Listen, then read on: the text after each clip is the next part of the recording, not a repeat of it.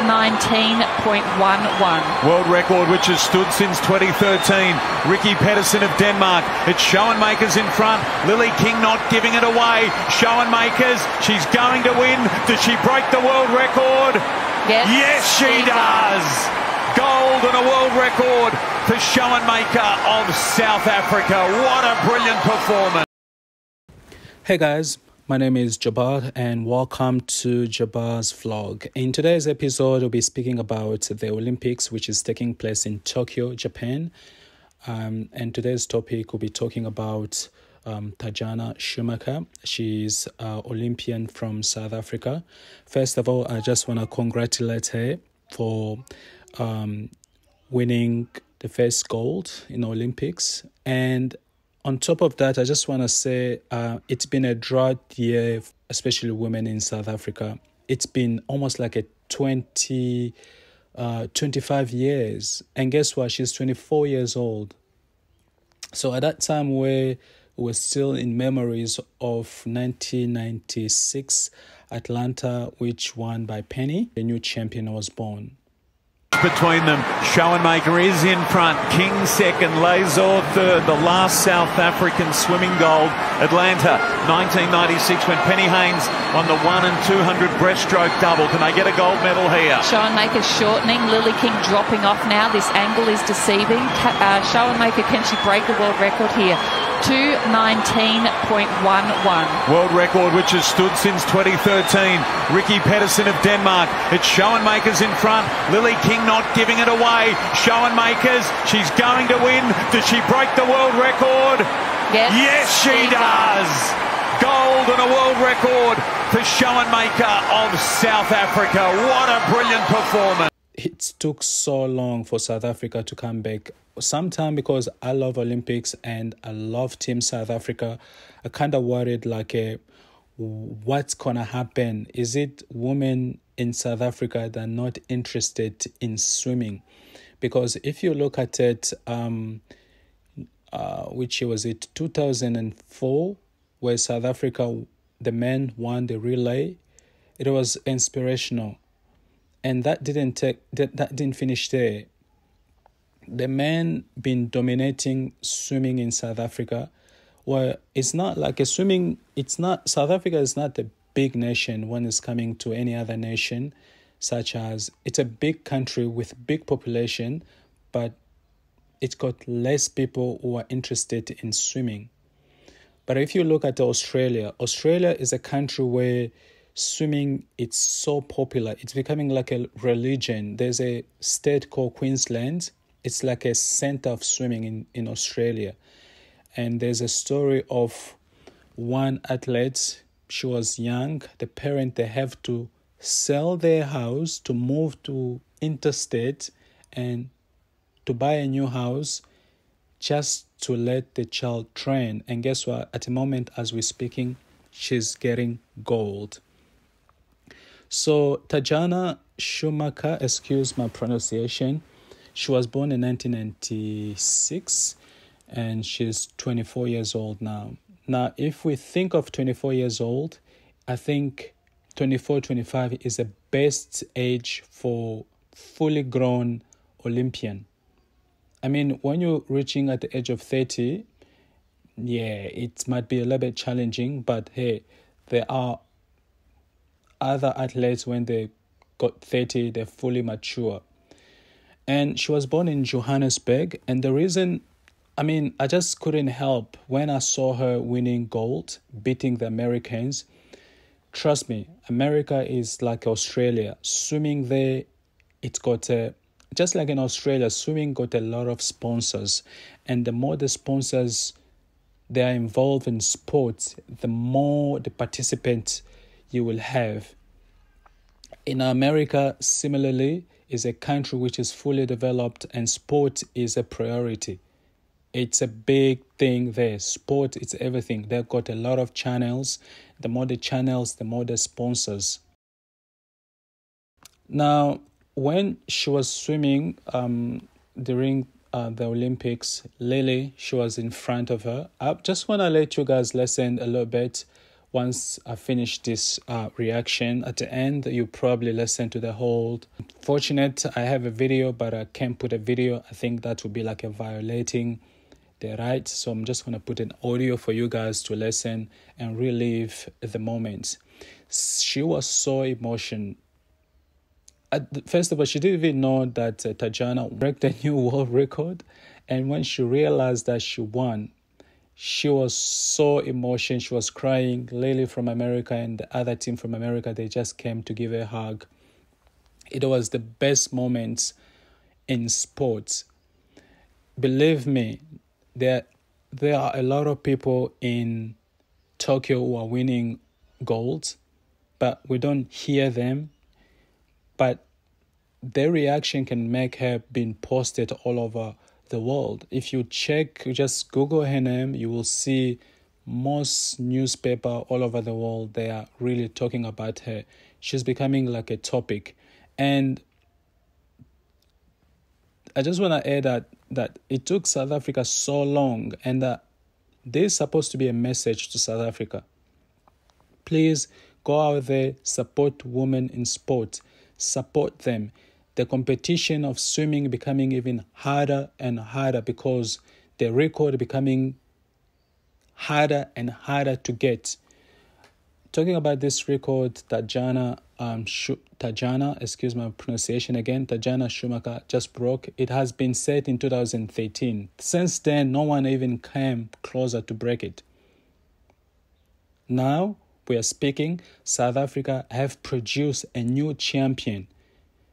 No, she didn't just won the Olympics. She even broke the record. She cemented her name. Now, it's going to take some time for someone else to come and break it, because I was kind of worried. The way Lily from America, the way she was going, I was like, no, is she going to win it? But I was listening to a commentator. She said, if Tatjana will turn on this one, then Lily, she's in trouble. And that's exactly what have happened.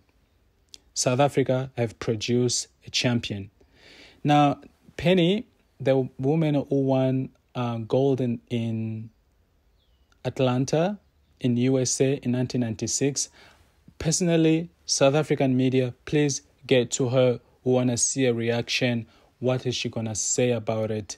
I'm sure she has something positive to say about Tatjana, and congratulate her. I mean, the country such as South Africa, I mean, it's half developed, half developing. It's not easy to come up with a champion of the world when you have a lot of countries in Europe, Australia, America, even Brazil. They're investing so much money into their sports. And to come up with someone who can actually beat everyone is just unbelievable. So I will probably send my message to South Africa or the sponsor. Please, Tatjana need not just a thank you, but a reward. She need to be rewarded for her amazing performance in the Olympics.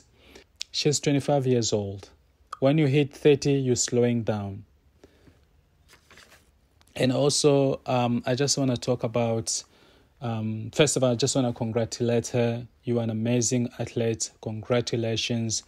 Personally, I do support South Africa. There's such a country which inspires so many people around the world. Sometimes we have to look at South Africa in a positive way, saying that this is a country overcomes so many challenges, and today they are united and they still have a team which can go to Olympics and won golds. I mean, if you look at the African countries, trust me, they don't perform well when it's coming to Olympics. They don't perform well, either in soccer or any other sport. They don't really perform well. It's always like the big developed country which is performing so well. And we just can't wait. I think Tatjana, she's just set an example for Team South Africa to follow. They shouldn't sit back and say, oh, we got a medal. Everyone should go out there and also make their country proud and make sure they also get goals. They should be inspired by that, because Rio, South Africa did so well. Unfortunate this year, Caster Semenya, she won't be participating. So she was the hope to get gold. Unfortunately, she won't be there. But South Africa have to surprise us. Like just now, we've been surprised by Tatjana. So we need more surprises like this. It's such inspirational for the world at large. And I also want to talk about the Olympics opening ceremony before I just finish this one. The Olympic ceremony, it was not the Olympics that we know. We know that Japan, they are so developed when it's coming to technology. I mean, if you talk about a lot of electronics, they're all coming from there. All the headquarters, they all come from Japan. Talk about Sony, Panasonic, Lumix. I mean, the list goes on. I mean, Toyota, you talk about Japan have really contribute a lot when it's coming to electronic and technology to the world. And this is supposed to be their moment to shine. But hey, at least we got the Olympics. The opening ceremony, it was not like really like a big thing, you know. The stadium was empty. The performance, I'll probably rate it as 5. This is my point of view. It was a low budget opening ceremony. I think I'll probably understand why, because you need audience. You need people to pay a ticket. You need people to travel to Japan for tourism. It's just like they couldn't let this Olympic just go away like that. I mean, Japan have worked so hard trying to bring all the stadium, build the stadium infrastructure. I mean, they've spent money. I mean, to be told, like, you know what, sorry, it's not going to happen, I don't think like supposed to be a good message. And that's exactly why the Olympics have decided just to go ahead with it. This pandemic is really, really, really, really killing all of us. Not just killing us in terms of productivity. So I just want to salute all the participants. I mean, it's been so challenging for you guys to even exercise.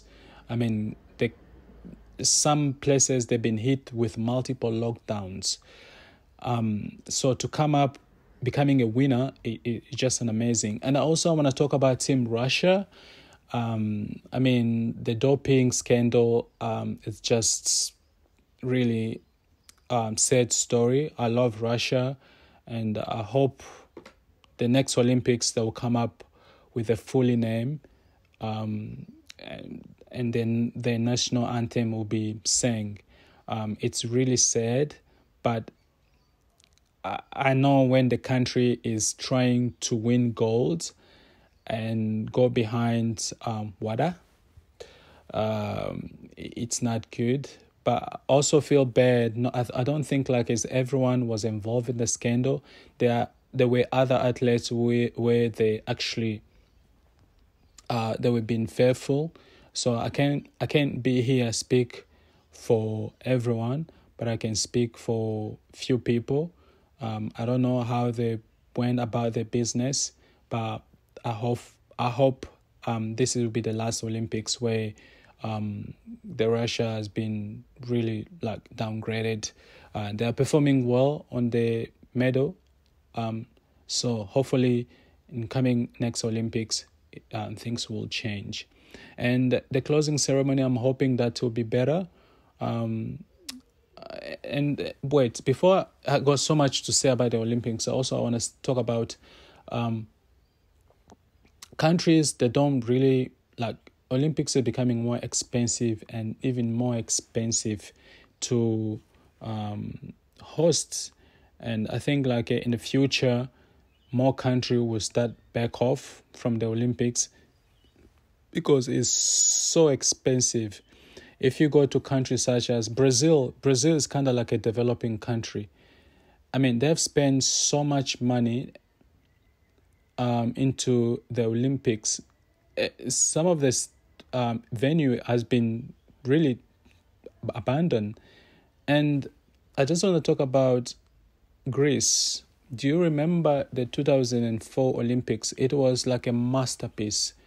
If you look at Sydney 2000, cameras, it was different, because the thing is that those cameras were built before the 2000. They were built early on. It was built in the 90s. So if you look at Sydney, quality, video quality is very low. But if you look at 2004 Olympics, the quality, picture quality actually changed. Why? Because in the year 2000, technology really like picks up. It was a year 2000 up. It was a year where technology have improved.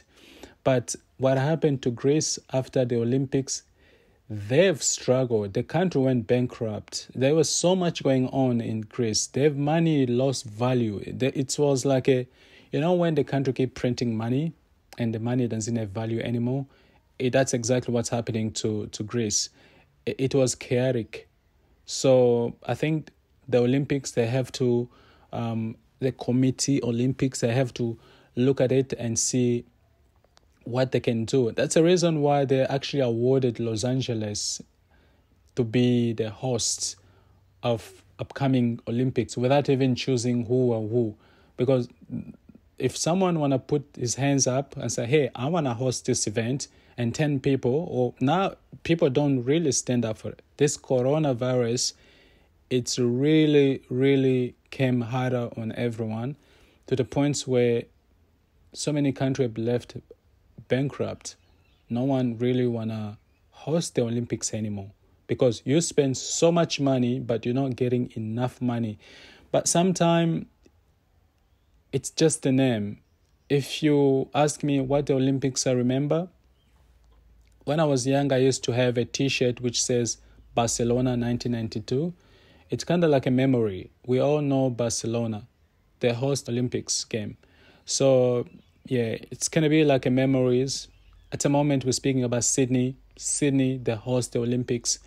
It's becoming another memory. And I'm sure Brisbane 2032, I don't know if we'll make it to that year, by the will of God. Well done to Brisbane for standing up, representing Australia. Well done. We'll be coming down there to Brisbane to watch the Olympics. That's all for this video. If you did like it, make sure to subscribe. Hit that subscribe button. And if you want to see more of Olympics reaction, make sure to subscribe and stay connected. Until next time, bye for now.